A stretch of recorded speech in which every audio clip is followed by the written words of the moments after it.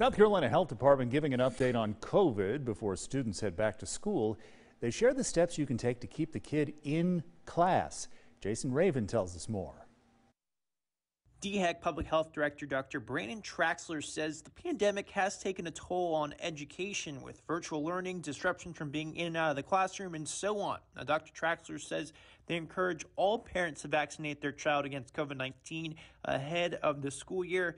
Now, children are eligible for the Pfizer and Moderna vaccine. About a month ago, South Carolinians under the age of 5 became eligible for the vaccine. With vaccines readily available now for everyone 6 months old and up, there's no better time than now for all children to get their COVID-19 vaccination so that they can focus 100% on school and not have to worry about missing days or missing events or classes or having their schedules altered due to COVID-19. DHEC has updated their school exclusion list ahead of the school year. Now, these are requirements for children and staff with certain diseases and conditions to stay home while contagious. Now, Dr. Traxler says students and teachers who test positive for COVID-19 can return to class 5 days after symptoms start.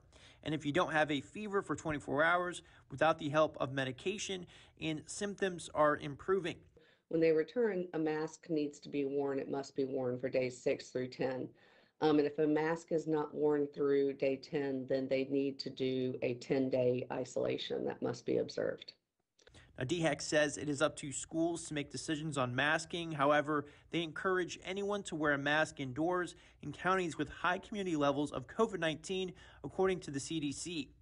We recognize that they have a lot of factors to consider. Right now, 29 counties are experiencing high community levels in South Carolina. In Columbia, Jason Raven, 7 News. State Health Department says they'll get 50,000 doses of this Novavax vaccine.